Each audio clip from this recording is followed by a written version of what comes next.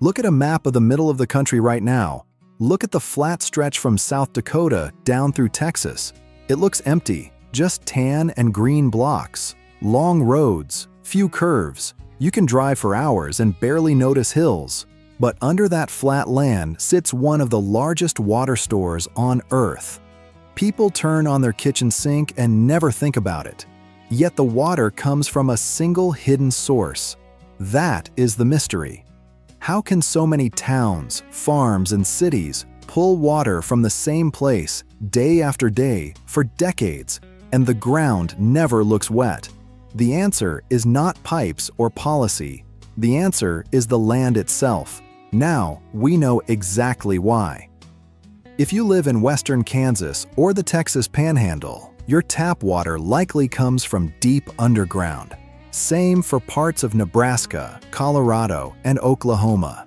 You cannot see this water, you cannot hear it. But it feeds homes, schools, and hospitals. It also feeds fields so wide they look like oceans from the air. This water store is called the Ogallala Aquifer. It stretches under 8 states. It covers about 175,000 square miles, which is bigger than California. That scale matters. It explains everything. Here are fast facts to lock you in early. This aquifer supplies drinking water to most people living above it. About 4 out of 5 residents inside its boundary rely on it for daily use. Nationwide, about half of all tap water comes from underground sources like this. This one is the biggest single piece. It also feeds a huge part of the country's food. It grows about 20% of all the grain in the United States. Without this hidden water, the middle of the country would look like a desert. Scientists found the water goes down as deep as 1,000 feet in some spots. That is like stacking 200 cars on top of each other. If you poured all that water on the surface, it would cover the entire United States in 1.5 feet of water. That is enough to submerge every house and street from New York to California. This water is also incredibly old. It has been sitting there for millions of years. This is not rain from last week. This is water that fell before humans even existed. The mystery for a long time was how it got there and why it stays there. For decades, nobody could figure out why this exact spot held so much liquid. Now we know exactly why this happens. Geography determined everything. If you drive through here today, you see a landscape that seems boring. It is flat and predictable. But that flatness is a mask. Under the soil is a giant geological sponge. To understand how it formed, you have to look west. Look at the Rocky Mountains. Millions of years ago, those mountains were rising up. As they rose, the wind and rain began to tear them down. This is the first law of the land. What goes up must come down. The mountains were made of hard rock, but weather is stronger than stone over time. Huge rivers flowed east off the young Rockies. These rivers were thick with sand and gravel and silt. They were carrying the mountains away piece by piece. They dumped all that material across the Great Plains. Imagine a dump truck the size of a state pouring sand for 5 million years. That is what happened. This layer of sand and gravel got very thick. In some places, it is hundreds of feet deep. This is not like the hard rock you find in the Appalachian Mountains out east. This is loose, porous material. Because the sand and gravel are loose, they have tiny spaces between every grain. When rain fell or rivers flowed over it, the water didn't just run off, it sank. It filled those tiny holes between the sand. This is how the giant sponge was made. It took millions of years to fill. Scientists used to think this was an ongoing process. They thought the water was constantly being replaced by new rain. But they were wrong. The breakthrough came when geologists started taking core samples. They drilled deep into the earth. They pulled out long tubes of rock and sand. They looked at the layers like a book. They found that the bottom of the aquifer is made of hard, solid rock like granite. This hard floor acts like a bowl. It stops the water from sinking any deeper into the earth. It traps it right where we can reach it. In the 1980s, teams from the University of Nebraska and Texas Tech began mapping the shape of this bowl. They found it wasn't a smooth floor. It had ridges and valleys, just like the surface. This explained why some towns had plenty of water, while others ran dry just 10 miles away. The geology under your feet was picking winners and losers before the first fence was ever built. Then came the investigation into the water itself. Geologists wanted to know how old the water really was. They used a method called radioactive dating. This measures how much certain elements have broken down over time. It works like a geological clock. They tested the water from deep wells. The results were a shock. Most of the water in the Ogallala is more than 10,000 years old. Some of it fell as rain 5 million years ago. That was during the Pliocene age, long before the first woolly mammoth ever walked across the plains. This water is what scientists call fossil water. It is a relic of a different time. Back then, the climate was much wetter. The rivers coming off the Rockies were massive. They were like the Mississippi today. They filled the sand sponge to the brim. But then the climate changed. The mountains got taller and blocked the rain clouds. The rivers dried up or moved. The water stayed trapped in the sand. This is a critical point for anyone living there today.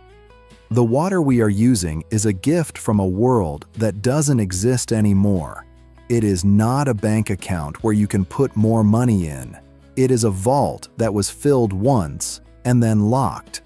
For a long time, the public didn't want to believe this.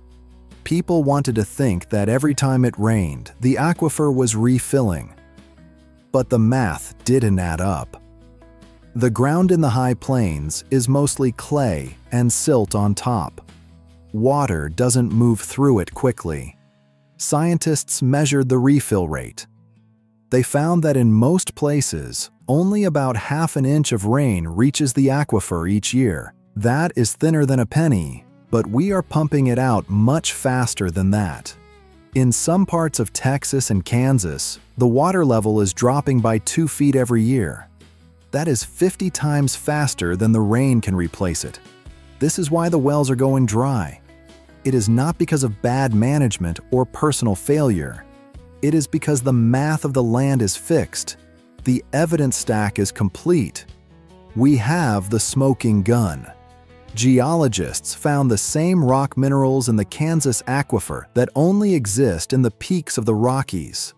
This proves the water store was built by the destruction of those mountains. They also found that the water contains ancient air bubbles from thousands of years ago. These bubbles tell us the temperature of the air when the water fell. It was much colder and wetter then. The debate is over. We are using water that took millions of years to gather. We are using it in a single human lifetime. This reality creates a lot of stress for people. If you live in a town that depends on this water, you feel the weight of it. You see the pivots in the fields turning all summer. You hear the hum of the pumps.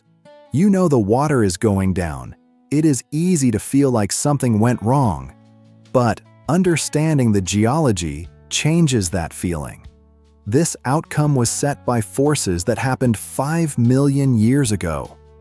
The land provided a massive resource, and humans did what humans do.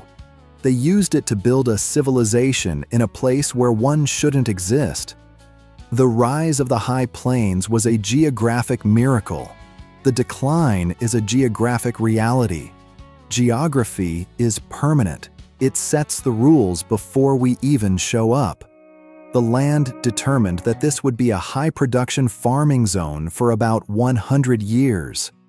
It gave us the sand, it gave us the granite bowl to hold the water, and it gave us the Rockies to fill it up.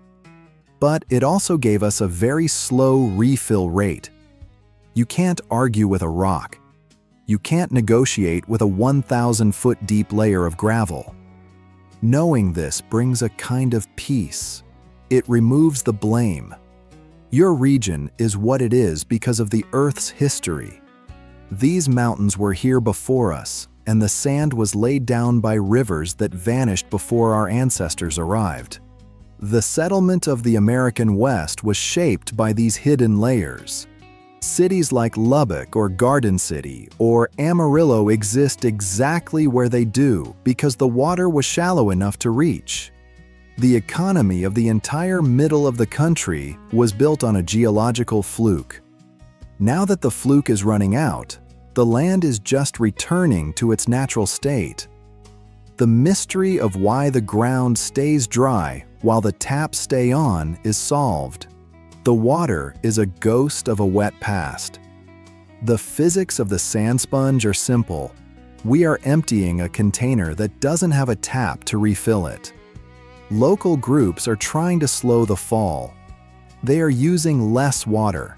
They are planting crops that don't need as much. This helps. It buys time. But it cannot change the basic fact of the geology. The Ogallala is a finite resource. Industries change and populations shift, but the underlying landscape stays constant. The geographic patterns we see today were determined by ancient forces beyond human control. This is not about human decisions. It is about physics written in stone. The case is closed. Core samples and radioactive dating prove this formation occurred through the erosion of the mountains, creating the sand sponge that still controls how life and farming exist today.